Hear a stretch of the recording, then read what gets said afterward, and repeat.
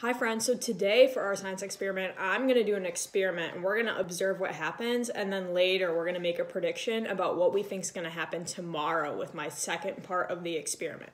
So first, what I have is just a cup, and I'm going to add some vinegar to it. So we used vinegar the other day when we were putting gummy bears into different kinds of water to see how they would react. And when we put our gummy bear in vinegar, it made our gummy bear grow really big. So I'm going to put some vinegar in here. See, it's clear. And then I have some baking soda that you can use for cooking things. And I'm going to put a few spoonfuls of baking soda into our vinegar, and we're going to watch what happens. I'm going to back it up so you can see it. So I'm going to put some spoonfuls and watch what happens.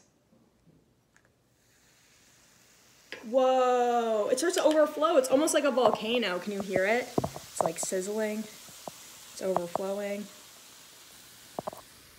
So that's what happens when you put baking soda and vinegar together. So tomorrow, what I'm going to do is I'm going to put it in this water bottle, but I'm also going to put a balloon on top of the water bottle.